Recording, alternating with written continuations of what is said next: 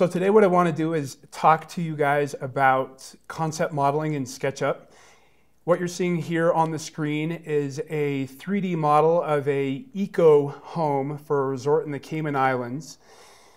And what we were trying to do is convey the sense of place and the spirit of the architecture rather than focus on the real architecture. So you can see here that this model is pretty loosely built. You'll notice as I orbit around that I haven't paid any attention to the back of the architecture here because I knew that when we were going to present this idea to the client, it was only going to be one view, just really to show the emotion of this building here. So you can see that we've done a little bit of texturing in SketchUp. We have some stone from the Cayman Islands, which is really important. This is a limestone that is local to that location. We've done a lot with shading and trellis. We've got our little pool here. We've got some notion of furniture, but we haven't paid too much attention to what the furniture is going to look like.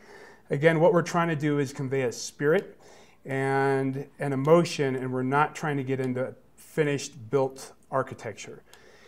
To us, design is really a collaborative process between our studio and the client, and it was important that the drawings conveyed a sense of discussion rather than a final product. We really wanted the client to be able to weigh in on where we were heading with the drawings. So you can see that this is about as far as we took the model in SketchUp. It can happen very quickly in the matter of a couple hours. One of the things that is great about SketchUp that we use a lot are the shadows. So we were adjusting the sun shadows to see how shadow play and shade would work across the architecture. Go through here and show. So what I want to do is talk to you a little bit about how we're going to export this particular building and prep it in Photoshop for what we're going to call a concept drawing. And what we're going to do is we're going to kind of pick our views. So I'm going to go to scene 1, which is a view that I have pre-selected. We can turn shadows on here just to make sure that we have the right shadow play on all the architecture, that that's feeling pretty good. Now all the context, the materials, the water, the grass, everything of that nature is going to happen either in V-Ray or it's going to happen in Photoshop or View, which are a couple other plugins that we use in conjunction with SketchUp. For this particular method today, what I want to do is just export a few things from SketchUp just to get the base set up in Photoshop before we go into V-Ray and Photoshop. So let's talk about what we're going to do. The first thing we're going to do is we're going to turn off the shadows. And I'm going to go up here and I'm going to click the hidden line option. And that's what should show up on your screen if you're following along.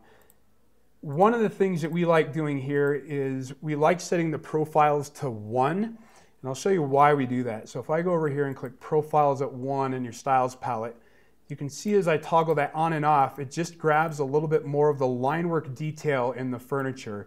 So by default, if you don't have profiles turned on, you lose a lot of the round edges in your SketchUp model in hidden line. If you come in here and check 1 for profiles, you now are going to catch all these little pillows of our chairs here, some of the rounded corners of the chair. There we go. So we'll go back to scene 1. So what I'm going to do is I'm going to export that out. Export 2D graphic. And we'll call this lines. Now I'm going to come down here to format. JPEG for us is totally fine. Go to options. I recommend that you check use view size and then uncheck it. So what that does is that's going to capture the SketchUp screen size that I have on my computer right now. But if I uncheck it, I'm now free to change the dimensions. I want something just a little bit higher quality, so I'm going to enter 2000 pixels and then hit tab. And what that's going to do is give me a 4000 by 2000 pixel drawing. Anti-alias is on, and JPEG compression is at 10. Hit OK. Lines. That's going to export. That's done. Pretty easy. Now what I want to do is I want to develop something that we call here in the studio the color select layer. What that layer does is it allows us to have very quick selection and masking tools at our disposal in Photoshop. So here is our color option, just our shaded option in SketchUp here with no lines. I've now turned my edges and profiles off. And you can see right away I get some pretty good color blocks. I want to enhance that just a little bit more, so I'm going to bring up my color palette. What I'm going to do is I'm going to select the stone material here, and I'm going to double click that to bring up the options to change that material, come up to the color wheel, and let's just have fun. Let's just drag that all the way over to red. So now in the shaded texture, all my color is now a bright red, which I know is going to be very easy for me to select in Photoshop. The brighter and more saturated, the better. So I'm just going to brighten that up here and close. And we are going to go through and do that just to a couple more key components. So what about the pool? Let's take a look at the pool. I'm going to come in here and let's just turn the pool green. Now, one important thing is you can see I still have some opacity settings on the pool. You can see through, so I'm just going to turn the opacity to 100%. Close. Let's see, anything else? Glass might be important. We're going to come in here and let's just change that to a color. Bright. That looks pretty good. And really, when you're using this process, this is really about what's going to work best for you in Photoshop. Knowing that while we're working on this drawing, what we're going to want are tools that are going to aid us in selecting areas very quickly so we can make adjustments on the fly to saturation, brightness and contrast, even if you want to change the actual photographic material. So what we're going to do now is we're going to go back to the exact same view. And I'm going to come in here and I'm going to export 2D graphic. And I'm just going to call that color select. This time I'm going to save it as a PNG. The reason I'm going to save that as a PNG is what a PNG is going to do on my SketchUp export is it'll export everything we see on the screen, but then all the white will go to a transparency. So let's show you that. Same resolution here. Okay. Export. Great. Now, believe it or not, I think we're ready to get into Photoshop. So let's do that. So here again, here's our color select model. You may have methods for developing color select in your own SketchUp model. My method is hitting Command-Z several times until I get back to my original materials. I've been asked that question before, so there you go. Now, no harm done to the model. Back to original materials. We can go back here. Edges and profiles again. And there you go. There is the concept model for the Cayman Islands. So it's important to note here that what we're doing is we're going to leave the model kind of as is at this point and export this into the V-Ray for SketchUp plugin.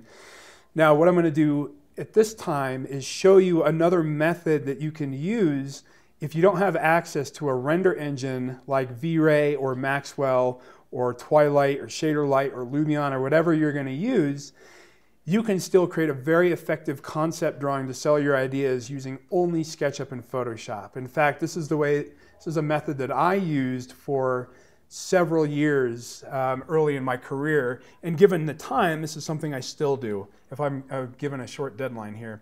So what you're going to do is go back to your scene. Now we've already exported the lines and we've exported the color select layer. There's only 2 extra steps to do here. The first step I'm going to do is I'm going to go into my styles here. I'm going to turn off my edges and my profiles again, and I'm going to export exactly what you see here on the screen. So it's only going to be the textures that show through. So we're going to go through here, export 2D graphic.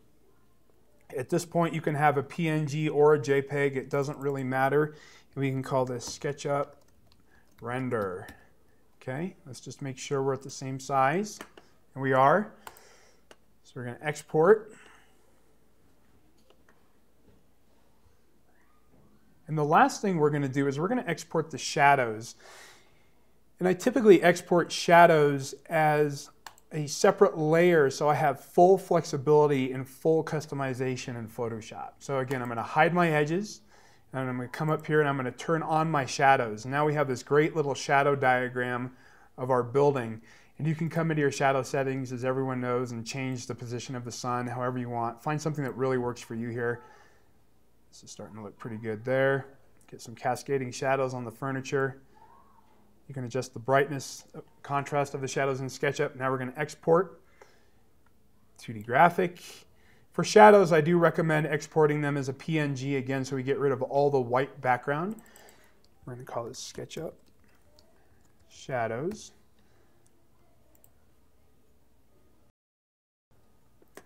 Okay, exported. Now what we're ready to do is we're ready to get into Photoshop and really bring this drawing to life.